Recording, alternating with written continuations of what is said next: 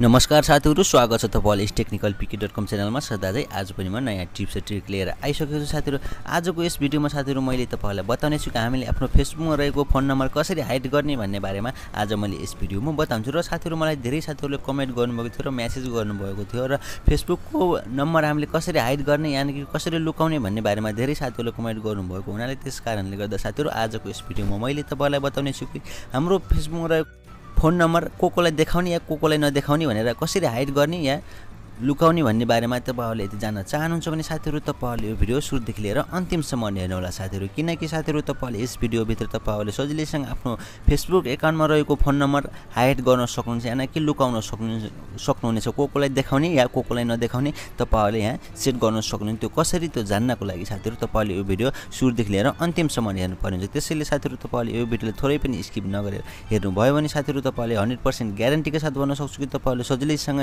आफ्नो फेसबुक एकाउन्टमा रहेको फोन नम्बरलाई तपाईहरुले हाइड गर्न सक्नुहुनेछ। लौ त साथीहरु भिडियोलाई ढिला नगरी सुरु गरौँ। त्यसको लागि साथीहरु तपाईहरुले देख्न सक्नुहुन्छ यो भिडियोको तलपट्टि रातो बटनमा सब्स्क्राइबको बटन, यसलाई एकचोटी टच गर्नु होला। यसलाई टच गरिसकेपछि साथीहरु तपाईहरुले देख्न सक्नुहुन्छ यो घण्टीलाई पनि टच गर्नु होला। यदि साथीहरु तपाईहरुले पहिले नै टच गरिराख्नु भएको छ भने तपाईहरुलाई धेरै धेरै धन्यवाद। यदि तपाईकामा रातो कलरको छ भने त्यसलाई टच गर्नु, यदि तपाईकामा कालो कलरको छ भने तपाईहरुले दुबारा टच गर्नुपर्ने छैन। यदि जसले टच गर्नु भएको छ तपाईहरुलाई धेरै धेरै धन्यवाद। र साथीहरु यहाँ तपाईहरुले देख्न सक्नुहुन्छ यो लाइकको बटनमा एकचोटी टच गर्नु होला। यहाँ शेयरको अप्सनमा एकचोटी टच गर्नु होला।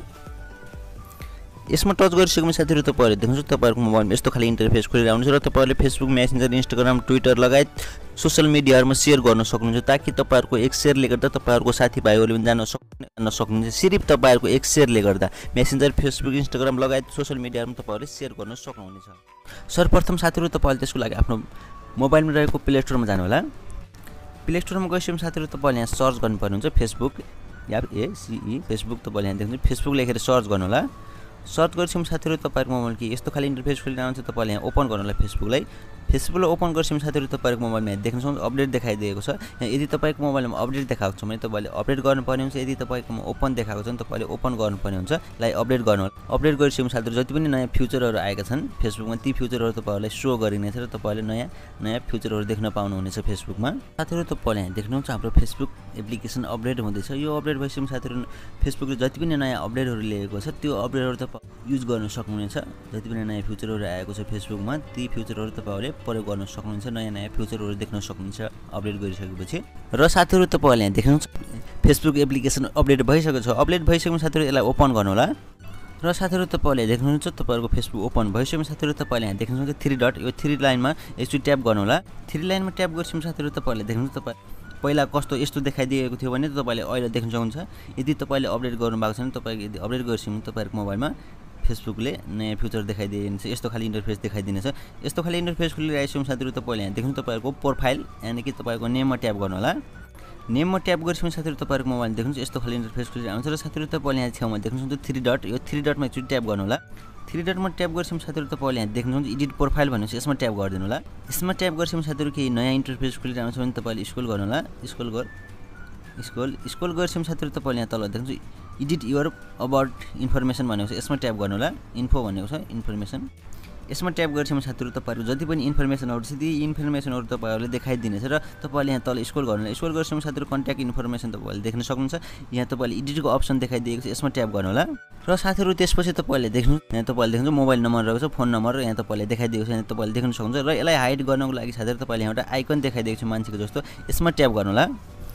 यसमा ट्याप गरेपछि साथीहरु तपाईहरुको मोबाइलमा के 3वटा अप्सन खुल्नेछ, 2वटा अप्सन खुल्नेछ। र तपाईले यहाँ मोर अप्सनमा ट्याप गर्नुभयो भने तपाईहरुलाई फेरि अर्को अप्सन दिइनेछ र तपाईले यहाँ 3वटा अप्सन पाउन सक्नुहुन्छ। यी 3 मध्ये तपाईले ओन्ली मीमा गर्नुभयो भने तपाईहरुको फेसबुकमा रहेको फोन नम्बर हाइड हुनेछ। र साथीहरु तपाईले यदि आफ्नो साथीहरुलाई मात्रै देखाउन चाहनुहुन्छ आफ्नो फोन नम्बर भने तपाईहरुले फ्रेन्ड्समा गर्नुभयो भने जति पनि तपाईहरुका फ्रेन्ड्सहरु छन् यानि कि तपाईहरुको जति पनि एड भएका छन् फेसबुकमा ती फ्रेन्ड्सहरुलाई मात्रै देखाइदिनेछ। यदि पब्लिशमा गर्नुभयो भने जो कोहीले पनि तपाईहरुको फोन नम्बर देख्न सक्नुहुन्छ। र तपाईले फोन नम्बर हाइड गर्नको लागि ओन्ली मीमा गर्नुभयो भने तपाईहरुको फोन नम्बर फेसबुक एकाउन्टदेखि हाइड हुनेछ। यानि कि तपाईहरुको फेसबुक एकाउन्टदेखि आफ्नो फोन नम्बर लुक्नेछ र तपाईहरुको फोन नम्बर कसैले पनि देख्ने छैन।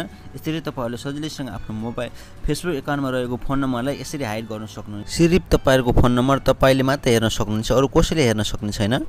ग्यारेन्टीका साथ म भन्न सक्छु। यही नै थियो साथीहरू आजको सानो जानकारी। आशा छ हजुरहरूलाई यो भिडियो अवश्य नै मन पर्यो होला भने यति साथीहरू तपाईँलाई यो भिडियो थोरै पनि युजफुल लागेमा साथीहरू तपाईँले यो भिडियोलाई धेरैभन्दा धेरै सेयर गर्नु होला ताकि तपाईँहरूको एक सेयरले गर्दा तपाईँहरूको अर्को साथीले पनि जान्ने मौका पाउन सक्नुहुनेछ सिर्फ तपाईँहरूको एक सेयरले गर्दा। हवस् त साथीहरू आजलाई सानो जानकारी यति नै। अर्को भिडियो लिएर आउने वाचक साथ आजलाई बिदा हुन चाहन्छु। हवस् त, धन्यवाद।